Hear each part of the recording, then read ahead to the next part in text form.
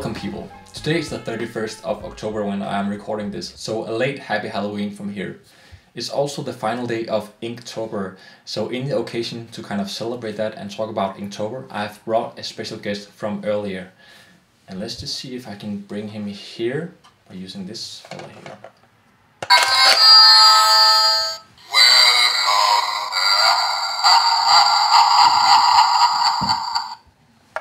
Hello there.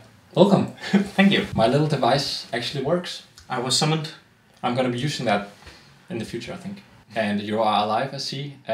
You have survived Inktober once again. Once again. And you have been doing Inktober how many times? This is my third year. Third year, yeah. First one, it was in 2019.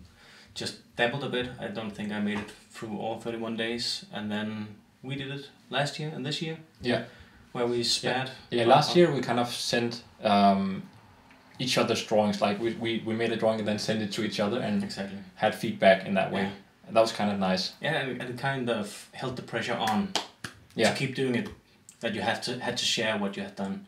Exactly. Yeah. And that's the whole thing about Inktober, we think. The thing about creating something where you are kind of having fun while at the same time you're under a lot of pressure actually, because you want to create something that's intriguing, as you mentioned.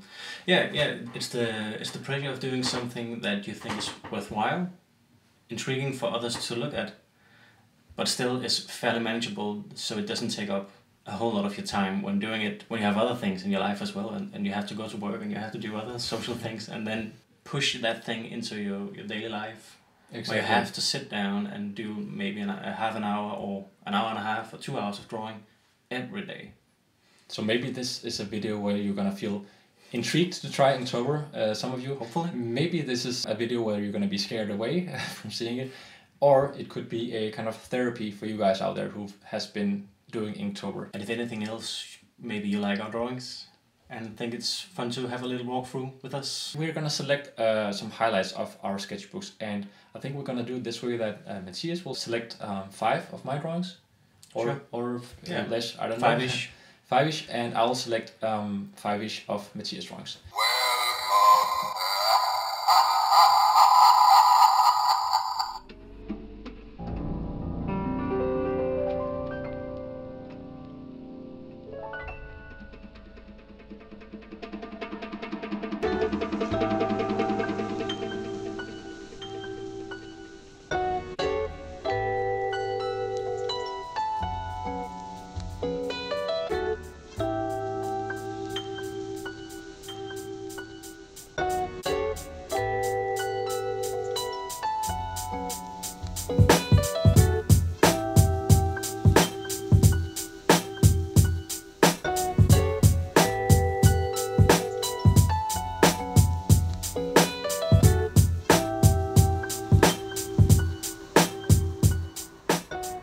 I believe this is the one you've chosen. Yes, we've already selected a couple of drawings that we want to highlight.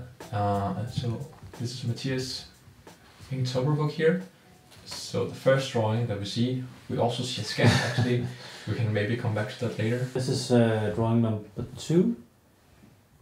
Suit, I believe it is. Yeah, and I chose this one to talk a bit about because I really I fell in love with it instantly, and I think it's partly because I love the Wind in the Willows. Mr. Toad? Mr. Toad, yeah, the character. And I really think that you encaptured the feeling of Mr. Toad.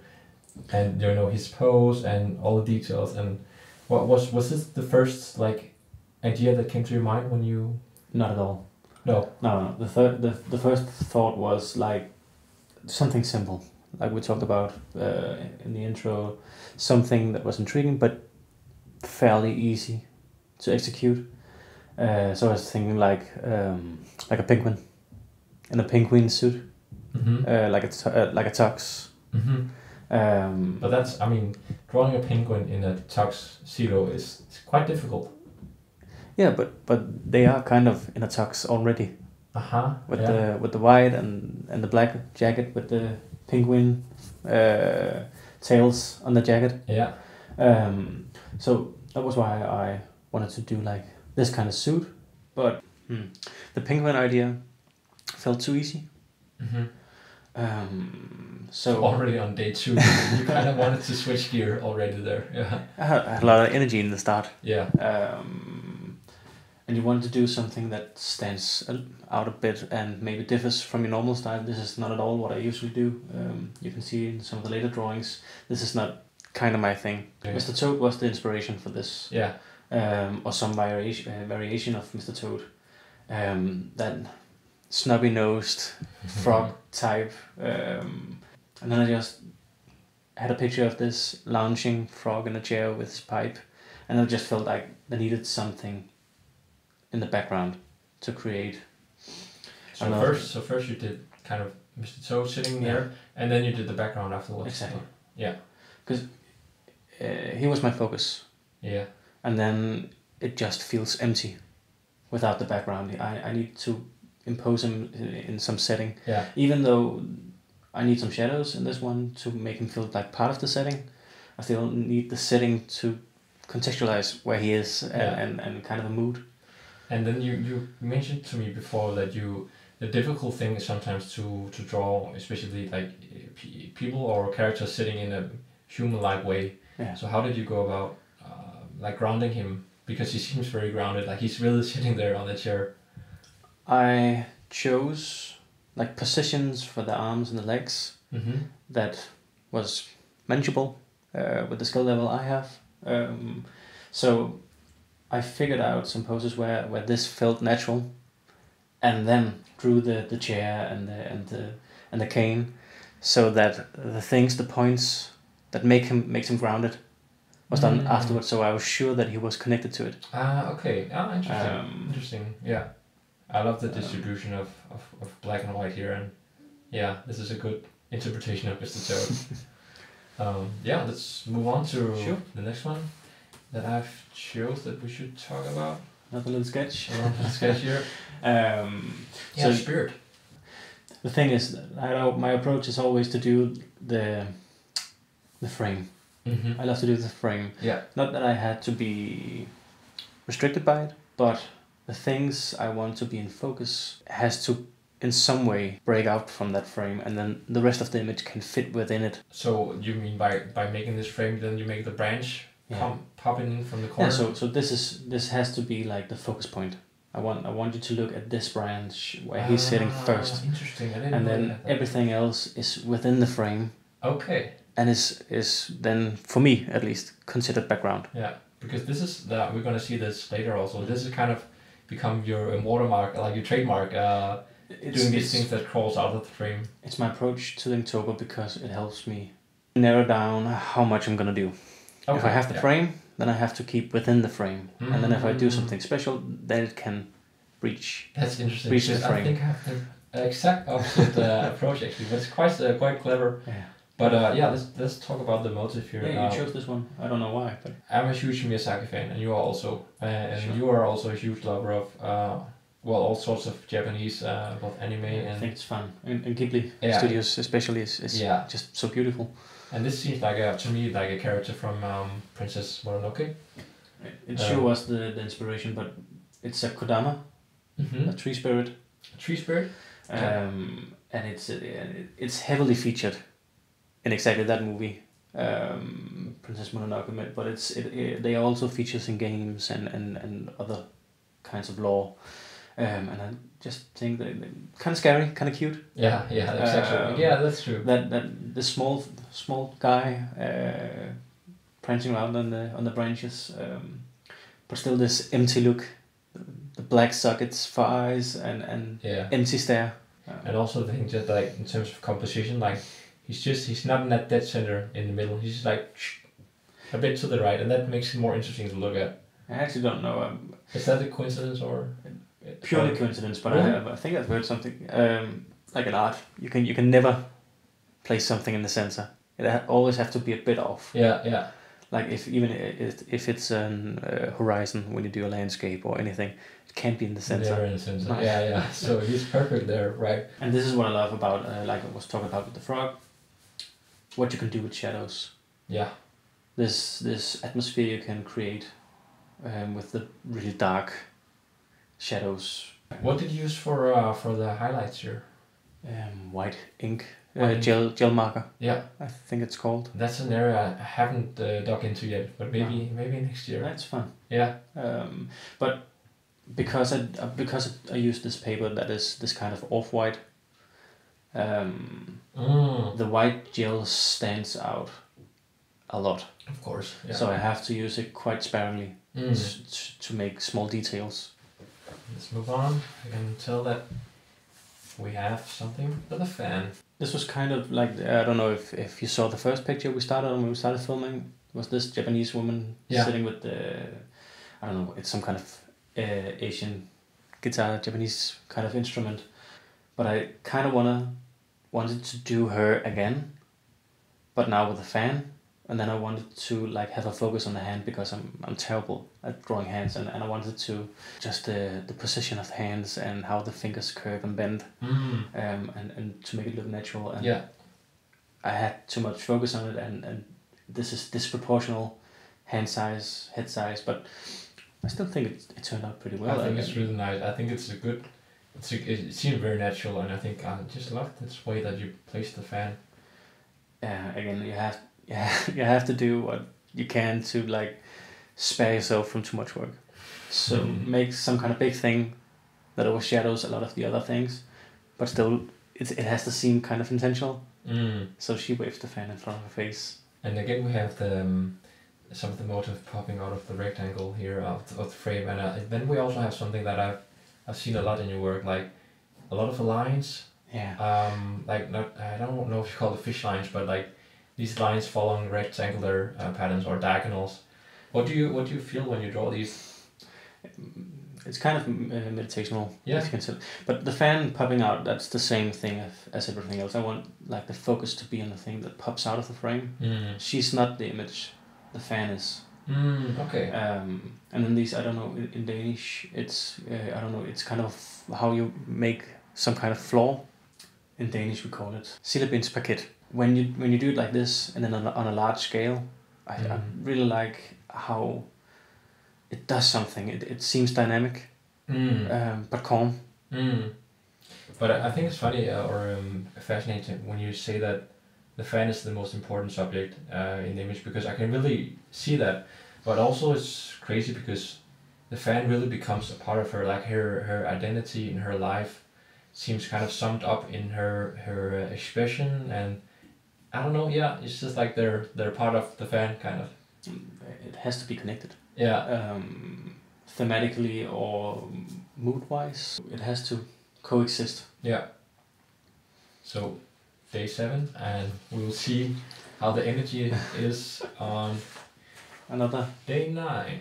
You mentioned this one, and you were then you mentioned that this was one of the ones that where we weren't satisfied with it, and I think it's important that we also take one of these with us and talk a bit about that one. What was the prompt for this one? Pressure. Yeah. So the idea was something graphical that is clear to read. Coal under pressure becomes diamond. The yin yang in the black and in the colors. Cool. Like the difference between coal have little value and the diamond has a lot of value. There's a lot of thought going into this one, and the execution was fairly okay, but I miss details to really show that it's coal. I could hear on you that you maybe didn't realize that until I said it. Yeah, no, I think I saw it maybe more as a shadow, really. Yeah. But now that you do mention it, I can see. I thought coal, totally black with the white background, and then under pressure it becomes this glittering diamond. Yeah. Who lights up the dark. Idea. But when I look at it, maybe the coal and diamond bit is okay. In the difference between this one and some of the earlier ones is that this one is entirely within the frame. Yeah, it doesn't pop out like the It doesn't pop. No. It just doesn't pop.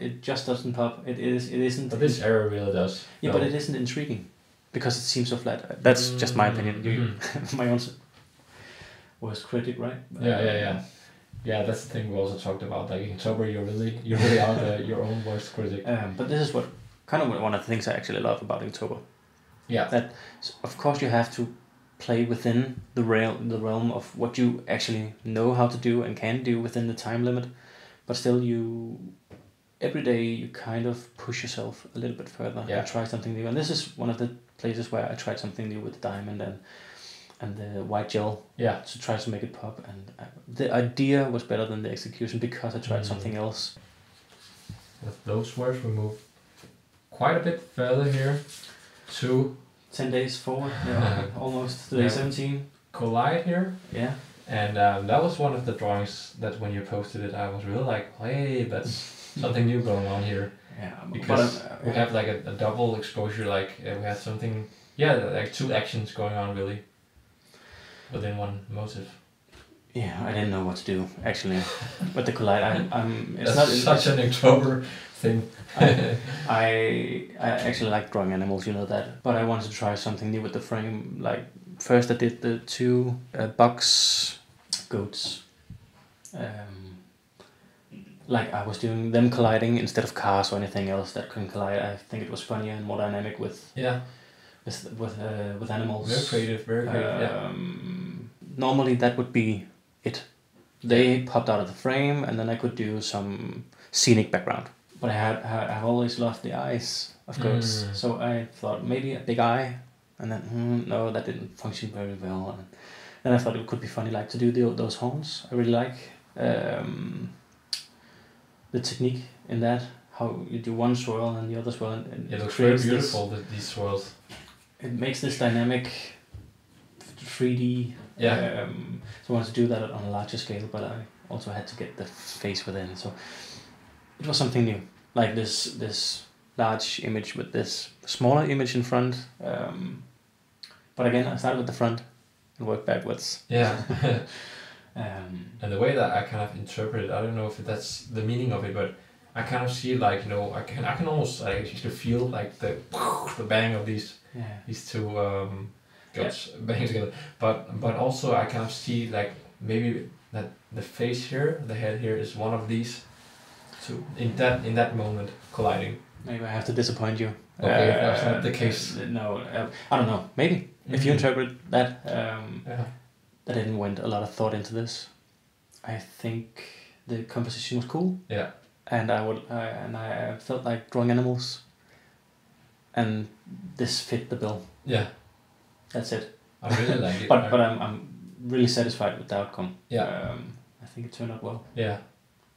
But I haven't got much to say about it, other than that was one of the good days. Yeah, exactly. It took a lot longer than I expected, though. How long did it take you to finish this one? Let's say from the conception of the idea to the last stroke. So not with the idea generation. Yeah, with the idea generation. At least a couple of hours. Yeah. 2, 3, 4 hours. Yeah. A lot of the strokes and the inking is just tedious. I love inking, but it takes time. It takes time, yeah. It really does. It's a hate-love relationship. It really is. But something nice, a good podcast or a fun YouTube video going on in the background. Yeah. It's kind of cozy. Yeah. I really like it. So it's just about finding the time, like these 2-3 hours, to sit down and just do nothing else but that. Yeah, it's quite rare actually that you kind of set off time to yourself in a way and just sit down and focus on something. Yeah, well, you got work and you got a relationship, you got other people in your life. You can't just zone out every day for 3 or 4 hours. No, and there's plenty of things on Netflix that you can kind of exactly. Chill out to. Yeah. So what happens then? So quite a jump again. Day 27, and I have been looking forward to this one because once again we're kind of in the fairy tale genre here. Yeah, and you know I hate drawing people. Yeah. Yeah. I love drawing animals. But hey, you managed. Yeah. This was quite a journey. The word was spark. Mm-hmm. And there's just nothing that comes to mind other than a spark from, I don't know, those New Year's Eve sparkling sticks. Yeah. I don't know what they're called. I went into this one head empty, totally. But I did like a Google search on Spark and found Spark the dog and made a quick sketch. But this isn't my style, and it's just like drawing from reference. And you couldn't feel your integrity no, with this exactly. one. So all the days leading up to this one, I had one song stuck in my mind by Bruce Springsteen. I think it's Dancing in the Dark. Can't start a fire without a spark. And then I just thought of doing a karaoke machine, but then it led me to what makes a spark. A tinderbox makes a spark. You make a spark with a tinderbox. Tinderbox is in Danish called fyrtøj, and H.C. Andersen, a Danish writer, have written a story about the soldier and the tinderbox. And this is like in the start of the story where the witch has convinced him to crawl into the tree. Yeah, true. Yeah, to pick up this. So this is actually tinderbox. The whole image. This little tinderbox, he has it in his belt. This is the whole image. That little detail there. That's the tinderbox. But that's interesting. But then I wanted to expand like the adventure. Yeah. Of H.C. Andersen and the soldier and the tinderbox, and then I wanted to draw the soldier. And when you search on the tinderbox, the soldier and the tinderbox, it's kind of iconic, like the soldier and the witch. That's the most images that pops up. And I believe the idea generation took me days. Yeah. But when I finally settled on this, I think the pose and actually also the ink, it took me about an hour. An hour, yeah. Just the pose to get that right. Some of the things are disproportional, but like the pose with the legs and the arms and how he grabs to pull himself up, and then inking 1 hour. Interesting that at day 27 that you kind of had the energy to keep thinking the 8 hour before you kind of settled for it. Well, I didn't have the energy to. Maybe that was so hard.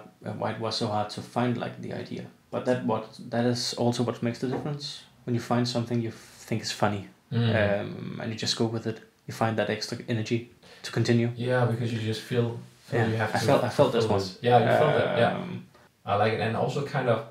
I don't know if you feel the same way, but again, maybe it's just me interpreting, but kind of yourself climbing up that Inktober tree.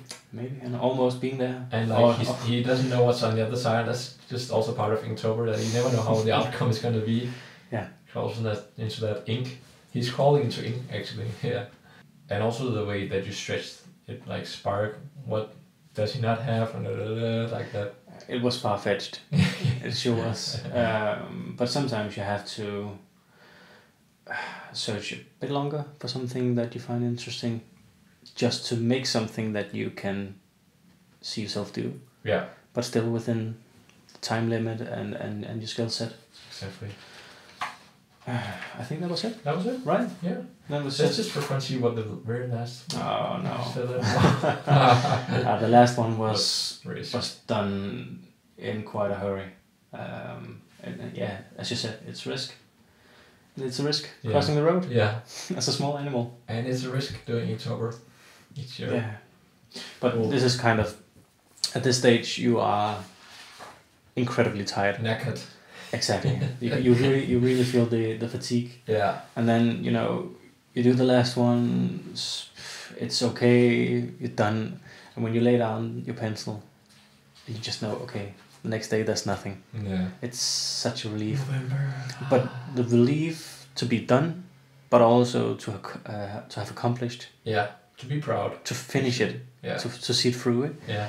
I really like that. Thank you for this explanation. That's interesting.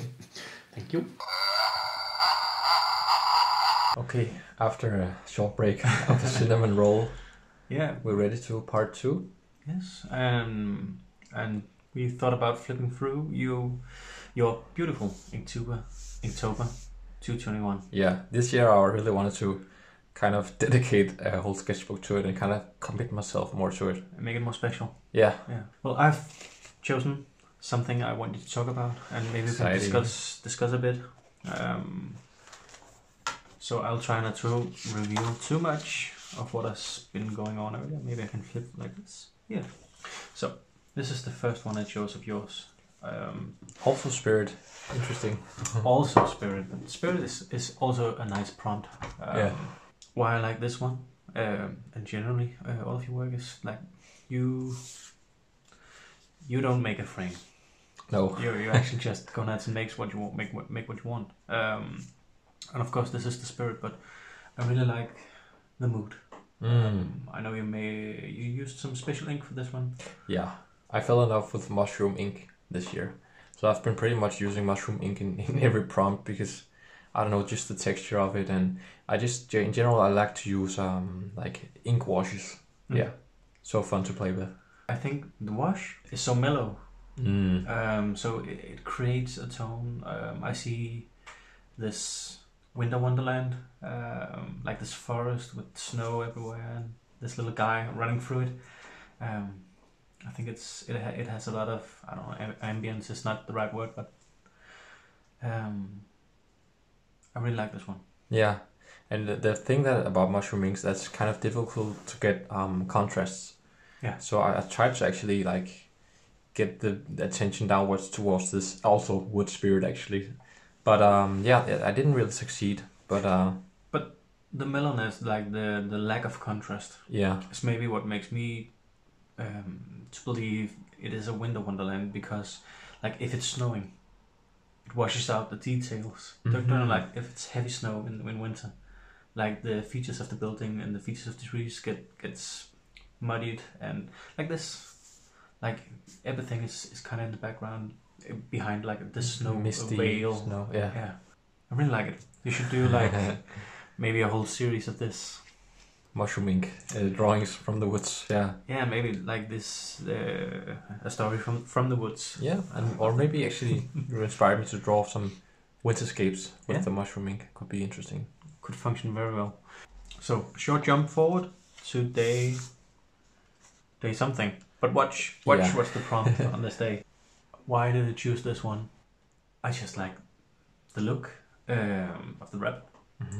His look in his eyes and his face and the motion, and then of course this story element that immediately makes you think of Alice in Wonderland, right? Exactly.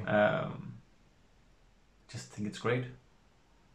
I don't know. I can see you use the ink, mushroom ink again. The mushroom ink, and I really think it worked quite fine here with a fine liner. Oh, actually, a pilot fine liner. Yeah.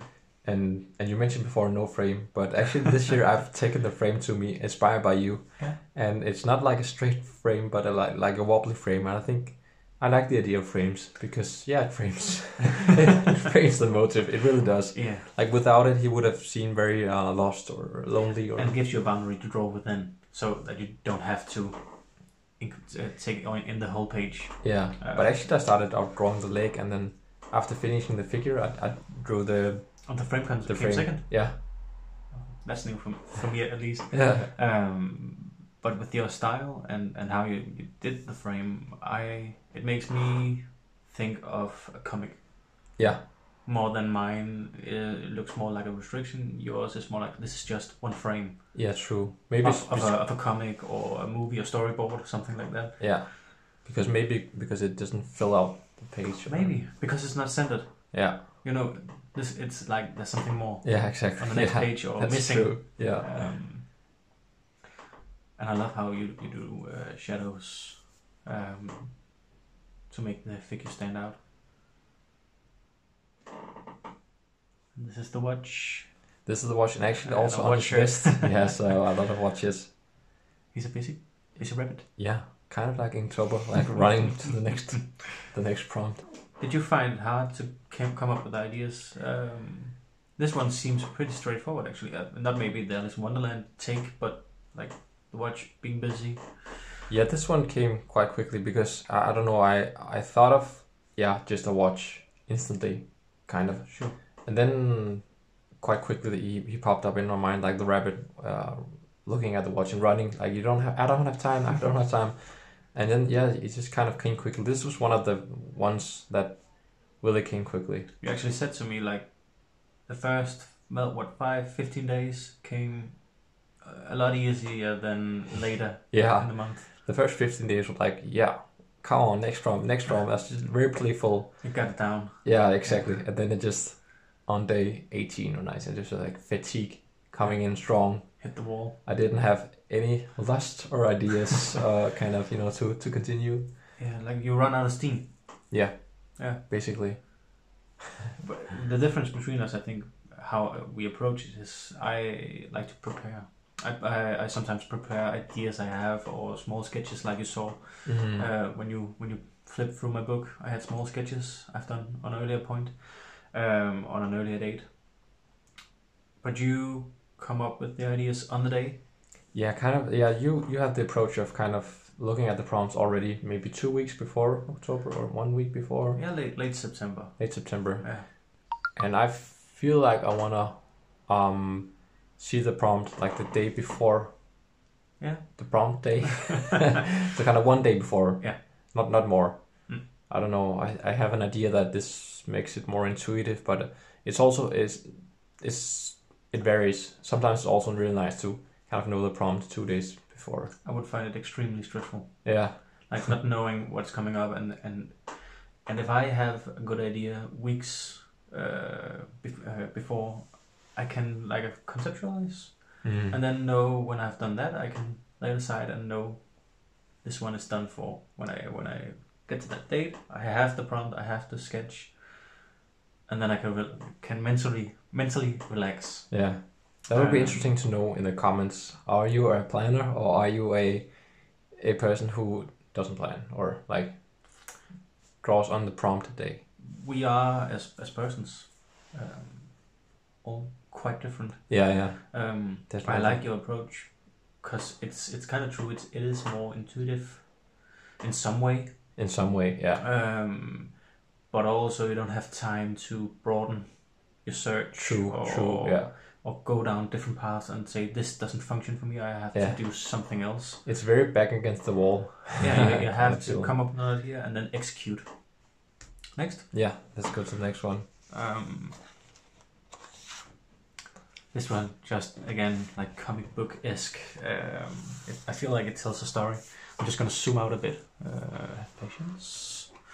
Maybe you can tell me a bit about it. I really like it. Yeah, it's for a book actually that I'm gonna maybe write someday in the future. Yeah. So these are two of the characters. The main character to the left here, and his girlfriend to the right here. And I'm not sure exactly what the story is gonna be about, but it's very adventurous. And then I remember that we went to the movies and watched Dune like 3 days before I think this drawing. So we kind of have this thopter. Inspired thopter actually. Yeah, it's clearly a crash, but I can see now. Yeah, it has that animal shape. Yeah. Animal plane is thing. I kind of wanted to do Goldsmith. Yeah, with the eyes. Yeah, and it went a bit too fast. I didn't do many sketches before that, so I could have done more in terms of preparational studies. But yeah, it that's how Inktober sometimes is. But what I'm happy about the most is the smoke actually coming from the engine. I was just gonna say, it all seems quite busy, but it reads also quite clearly that tree, crash, and then you have the people, but the negative space makes it stand out, and exactly like the smoke on the totally when you leave it all white, it just pops in a different way. Yeah. And then, I guess, mushroom ink, of course. Always mushroom ink. Yeah. And then, combination of marker and then a CD marker that's kind of worn. So CD marker? Yeah, actually the CD marker. Hasn't been used for many years, so it's very, I'm going to throw it out soon, but it's you can create these dry textures. Yeah. I really like it. I'm looking forward to reading the book then. Yeah. Give it 10 years or more. We'll get there. So, in the spirit of Dune, I actually chose this one as well. This for me is a lot like the first one, Spirit. I feel like you use the mushroom ink system to quite a great extent, with a great result. Like this, I know these two stand out quite clearly, and the prompt was compass. Which makes perfect sense, but I love this desert. Like all the mellow tones just blending in to one, but it's clearly dunes and it's clearly shadows and it's clearly quite why West. Yeah. Vast. Yeah. Thank you, mate. Yeah, actually, I had to, because it's so mellow. I experienced that in the spirit drawing. So I kind of had to mix a lighter wash of it, which I used for here, and then I could kind of. This is 2 layers. Yeah. To kind of make it more contrasty. But yeah. But this is also, you say this is 2 layers, but did you dilute it beforehand? Because some of the other ones are darker. Or is it more layers? This one is double layers, but actually it's not diluted, no. It is quite watery, the mushroom ink, actually. Yeah, you gave me some, but yeah. I have not gone around to using it yet. You will go there. But yeah, really, and I kind of like to. I have done that sometimes. You mentioned the comic thing. I like to do more drawings in once sometimes, making like this comic kind of look. I think that's a fun way to play on it. What I'm quite unhappy with though is this blob here. Like, again, I'm so bad at doing sketches, and you really excel at that. And maybe I should do more of a sketch because. But I don't think it's the shadow. It's more like the ridge line. If this ridge line has been going downwards here, maybe the shadow, if you remove this bit, had been making more sense. Yeah, like this is a curve. Exactly. But dunes are hard to draw. Yeah, they are. They're so simple. I was like, it's just but then no, it's not. But you get the idea of the vastness. Yeah, the vastness. And that's what I'm happy about. Yeah, we're gonna drop that word from now on. But like, you catch the mood. I feel like these two. I think it's The Lost in the Desert. Just had that crash, and you get that sense. It's just going on. Yeah, I like it a lot. Can you spot the sandworm? Ooh. I'm just kidding. There are no sandworms in there. Because I couldn't see one bit. But I was like, should I put one sandworm in? I was like, no, I'm gonna mess it up if I do. I'm happy I did. It would fill the entire negative space. Last one, I think. Yeah. It just made me happy. Yeah. Like, you are fatigued and you're tired, and it's difficult to come up with ideas, and you live your life around this as well, and then you're happy. Like, it is fun, but it's extremely hard to get this splat flat feeling. He really has that feeling of like kind of pretending to be, or putting on a happy face, even though he's like smashed completely. Yeah, and it's so simple, but it reads so clearly. Yeah. It was really a self-portrait in a way. It's you. Yeah, it is. Yeah. So that was some highlights from this year's Inktober. And you were saying something before about people. Yeah, I think like you can see like on the web that a lot of people attends Inktober, I think. And I think everyone gets something different out of it. Totally. For me, in my daily life, I don't manage to do that much art or drawing. I really like drawing, but I don't always get around to it. And this, in a good way and a bad way, forces me to do it. I love how it forces me to do it, so I actually get something. I love to do it, like the process, and I like the results. I like to have it afterwards.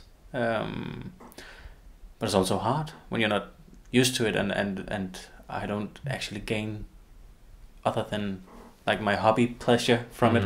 I don't. It's a lot of time, especially crammed into 1 month. But yeah, I really like it, and this relief, sweet relief you get when you're done.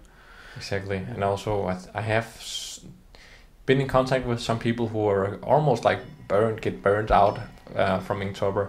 Yeah, and I think that it's really a question of temper, but it is difficult to have that balance between creativity, playfulness, and doing a drawing that you kind of are satisfied with. But I don't know, do you have any advice to people out there? Just do what you can manage on any given day.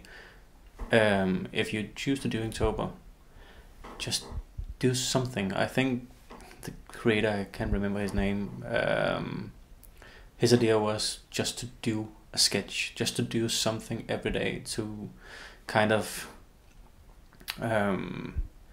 keep his skill set up to date on doing analog drawing. And it could be that for you. It could be you can do just for idea generation for something else. Exactly. Just a small something every day for 31 days, like when you get pushed by a prompt, then you do something, maybe you work on something else, and you can use those prompts in that work as well. Yeah, true. So, I don't know. And also we talked about that also, like you can create a doodle, a tiny sketch, a tiny drawing on a post-it, a small scale, and you can maybe do a 5 minutes doodle. You don't have to... Doesn't have to be some kind of finished work, like polished or anything. Actually, it's something that you can take two things out of this. You can take like the polished, super clean, something else done piece of work, or you can just take like the idea generation and then, as you say, make a sketch, small size, post-it note, easy, and then use those sketches on a later date, because some of this exercise is maybe just to get the idea of one prompt and do something that is fun. Fun, I think, is the key word.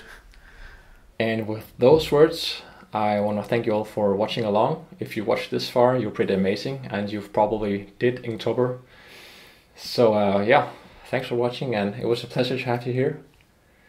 Do you want to travel from here with a bit of magic? I don't know how else I'm gonna get home, so yeah, of course. Press the button.